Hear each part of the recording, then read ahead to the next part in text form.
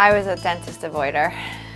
I didn't go as regularly as I should have. I'm very afraid of the dentist. I'm just one of those people that I get very anxious at the dentist. Dr. Weinman is just, very comforting and really cares and is honest. He's just very warm and friendly and very patient and took a lot of time, didn't make me feel rushed, and we got through it. And the next time it was much easier. When I call to make an appointment, they know I'm coming from an hour away or 45 minutes away, so they're very, very flexible with getting me in a time that works for me. Every single hygienist remembers to ask me about my children and what they're doing. From the moment you walk in the door here, it's a very warm experience, and everybody makes you feel very comfortable. They get it. They know it's hard for some people.